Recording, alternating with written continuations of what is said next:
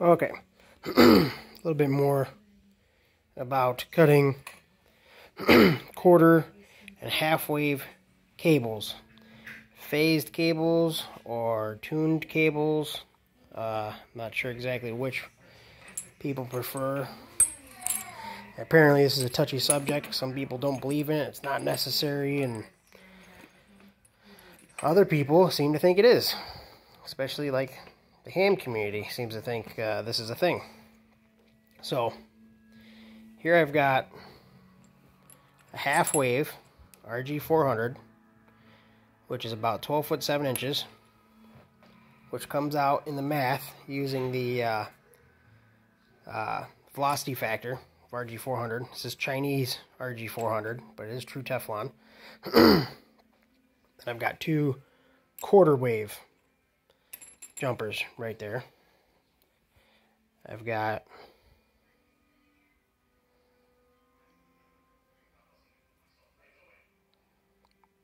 a diamond antenna made in Japan, 1.15 VSWR, 15 watt, 50 ohm. So I've got a piece of 213 here that I cut before I knew anything about velocity factors and lengths, and I'll show you what's going on here.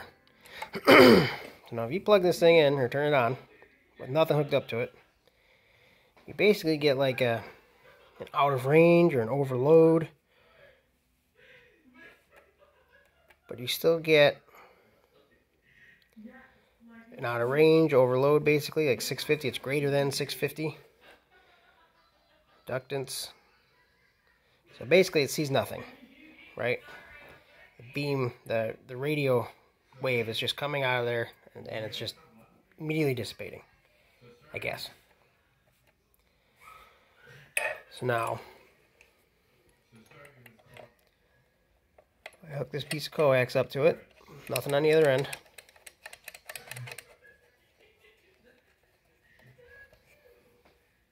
X46 R4. Because it's not tuned, it's just some random length, about 3 foot is what I cut it to. 126 picofarad, 0.2700 microhenry. And it just goes here. Now, it said, and I believe, one of the most right ways to do it is to have a 50 ohm dummy load attached when you're doing this. Because in reality, you will have your antenna hooked up to it, which should have, but probably will have some reactance, but 50 ohms impedance if it's tuned to the frequency you're going to use.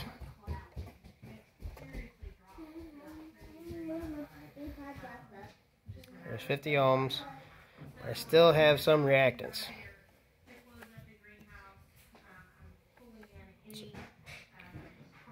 I guess not reactance, it would be, yeah, reactance. So essentially, I've got zero reactance, impedance, zero capacitance. Now let's add my cable. Now this is a 3 foot. Everyone says, well, I'll just keep it in 3 foot lengths and you should be fine. Which, I guess a 3 foot is an eighth wave, which nobody really says to do that other than just keep it in 3 foot increments. So now, 326 picofarads, 105 microhenries, 0.105 microhenries, 17x. Now, this dummy load does have some of its own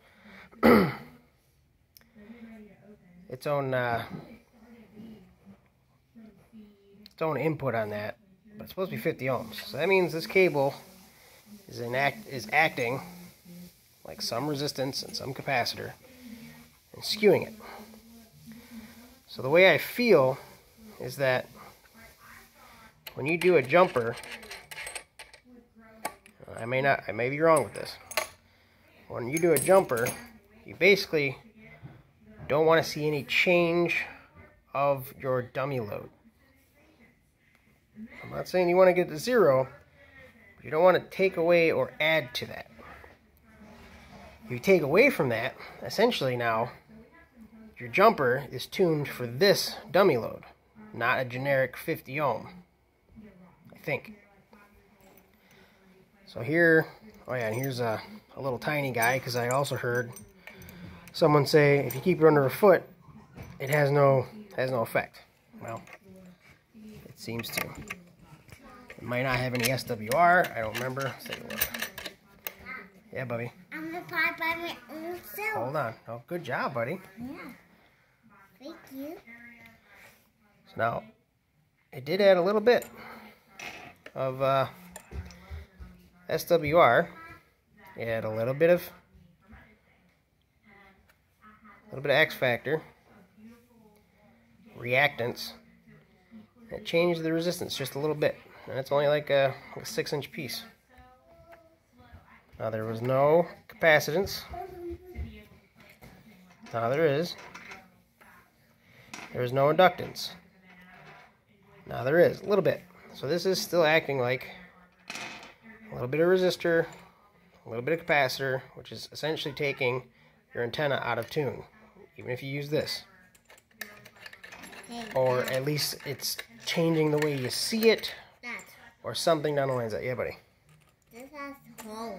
Yeah, it's supposed to have holes, buddy. So you can put... Hold on, bud. Hold on.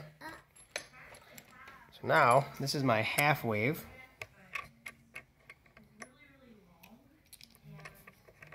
I should have bought better connectors. Do this touch onto this? Hey, do this touch onto this? It does attach onto that. Wow. I'll show you. Hold on, bud. So now, we're back to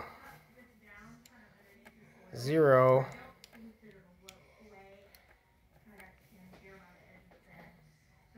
capacitance, 0 inductance.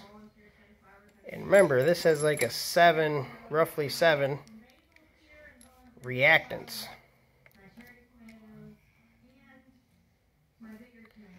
So we're still like right there. Like a 6. Well, that's between a... Hey, that's... Yeah, bub. Like you see it on. Good job. Now, Hold on. No, don't touch this one, buddy. Hold on. Why? So, I believe the dummy load has around a 6 or a 7. So we're right there. It changed the resistance a tiny, tiny bit. It made the reactance a little bit better. But my SWR is still 1. And maybe I bumped the frequency a little bit. Should be around 27.2. It doesn't change much. Going through the whole 11 meter band, it doesn't really change much. So, this is a half wave. Now, if you do a quarter wave, things get weird. So this is like a little bit more than 6 foot. And this was tuned without a dummy load. So this is a quarter wave jumper, 6 foot, roughly.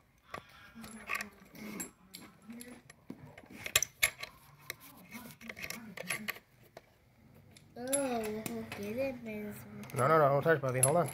Because you're a big old capacitor. You're a meat bag of capacitor. Where'd my resistance go? I don't know. Where'd my X go? I don't know. Let's go to capacitance. There we go. Hold on, Bubby. It says it's 7. It's not saying picofarad. It's just giving me my reactance. And then there's the 7 again. But it doesn't say anything about microhenries. Now, when I take the dummy load off, Okay, let's have this Guess what resistance I'm going to get? Hey, Dad. Nothing changed there. Dad. Hold on, buddy. Dad, your Get my flashlight's full? Yep, so just look out. How many loads Nothing. is? Didn't change. So I just put the dummy load on and off. It didn't change. So when you're doing quarter wave, I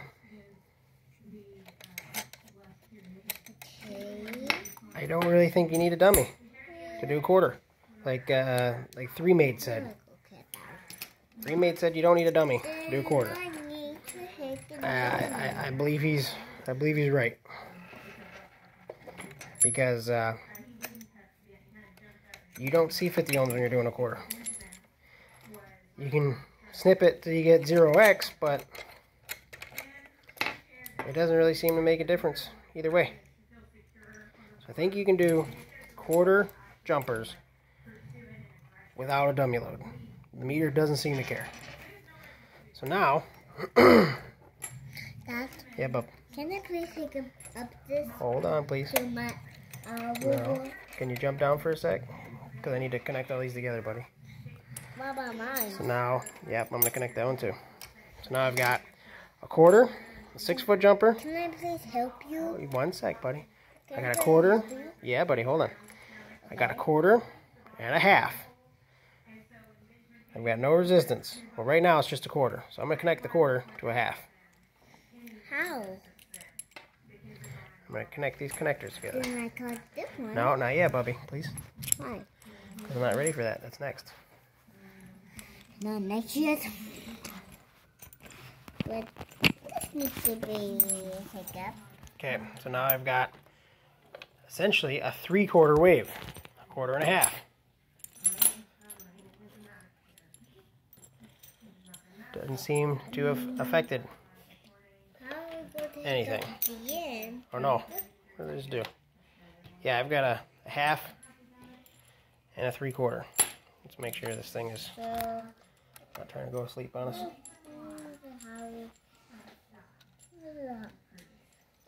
Okay, so right now it's still showing me no resistance. Now, what happens when I connect? Hold on, bub. Hold on. We're going to connect these two together now. Now I'm going to connect another 6-foot. So now I've got 24 feet, which is essentially a whole wave. I'm going to set you down for a second. What is this called? It's a union. Why did you make 2? I mean 3. I mean, how many? Well, I got 3 here. Where's the open end? So here's the open end. There's my ohms back. Nothing changed other than no, hold on, bub. Why? Hold on, because you're gonna play with my my meter. Give me a false reading.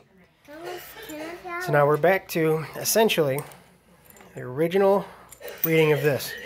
24 feet, or 2 quarters and 1/2 cable jumpers hooked up.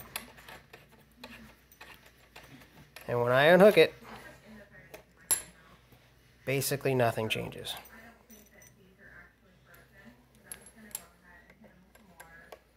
I think that's really what you want. I think you want to make this thing invisible, right? Yeah. Can you say invisible? Yeah. Say it. Visible. Invisible. Yeah, I told you I could say it. So I've got Visible. nothing and nothing. So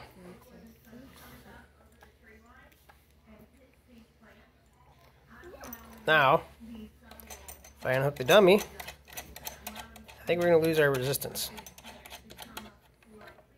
So basically now, since it says it doesn't see anything. It's no different than if I unplug this thing. It makes no difference. It does not see any of this wire. Hold on, Bubby. Can I get this jumper? Yeah. Can I take this and... So now I'm going to connect this guy to this guy. To this? No, we're not going to use that little tiny jumper. That was a mistake. Not going to use that for you. Hold on. Now we're going to connect this guy. I need to hook these two up so I can make this, so I can make power. Well, need this. So now essentially I've got my antenna load, dummy load, attached to one whole wavelength of coax. Oop, there it goes. And it basically doesn't see any of the coax. It just sees the dummy load. Oh, I'm doing something here. One of these connections is loose. So Hold on, pup. So why you just do that? Hold on. Can I just hold this? No. Why? Because it's going to think you're part of the system. It's going to think you're a circuit is what it's going to think. Oh, there we go. Dummy load was loose. Oh. Why? When you got toddlers, you got to watch. They'll play tricks on you. Why? I don't know. Why do you play tricks on Daddy? I think you're teasing me. So here we go. So I have a dummy load, and it doesn't see any difference. So 49 and 6 dummy load. So personally, from what I can see, is I think the best way to do it is a half, because the box does not see a half wavelength at all. Maybe the quarters do work, but the half seem to be the best way to go. If you can spare the dB loss in a couple of 12-foot jumpers, I think that's the best way to go. Okay, buddy, you can play with that all you want now. Now. Yep, you can hold it and plug it in. What about that thing? This thing, I'm still using this thing. So here we go. How do you take this thing off? 5, 6. Same difference. Okay, how can So I think when you're tuning these things, I think this off, please? preferably you want a 12-foot. That's my thoughts. What do you guys think?